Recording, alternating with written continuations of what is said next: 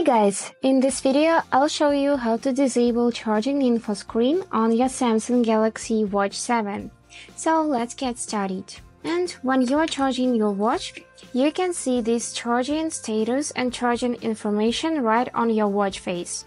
So 30 minutes until full, and that I currently have 84%.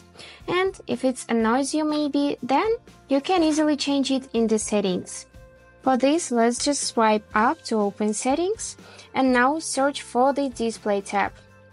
And after this, scroll till the end to see this section which is named Show Charging Info. And let's disable it. So, now when I will be charging my watch, I won't be able to see this charging info. Let's check it. So, no charging info.